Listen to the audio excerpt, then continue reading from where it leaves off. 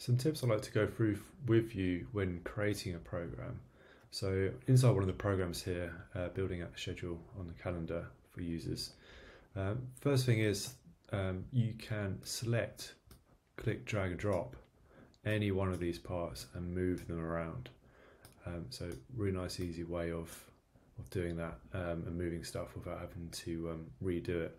You can also select this training block here, come down the bottom, and you can cut and you can copy. So if I select copy, you'll then see this option here to paste and paste keeping structure. So we'll do paste first, and now if I select this whole day, press copy, you can paste keeping structure and put that in at different points within the day, so paste that in there as well.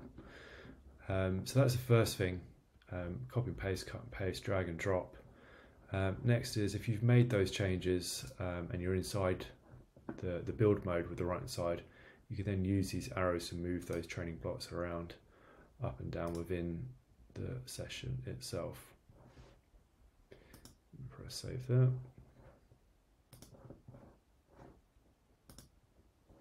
Next one is template. So I can select perhaps this day here to save as a template, and I want to use that later on. So if I select save as template, I can give that example. 1, 2, 3, create template, and now I can use this icon here to insert template. And when I go to that, you'll see there's some other template options or tabs up the top here. I've got day templates, week templates, and if you're a Hyrox affiliate, you will also get access to the pre-made program templates that those guys have created and added to the system. So if I come back to the day template I've just created, I can select an example 1, 2, 3 and insert that. That's then added that into that week ready for me. I can also select this icon here for the whole week and save that as a template as well. You also notice you've got this option here to add to existing template.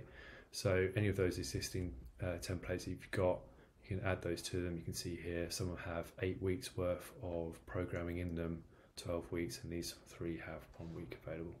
So you can add that to an existing template or create a brand new one from scratch.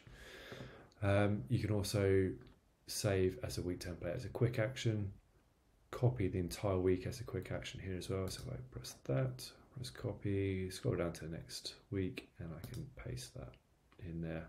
That's going to copy everything across. And likewise, if I want to get rid of that, clear that entire section there, just clear week, double check you want to do that, and it gets rid of all the program that you've added and created into that.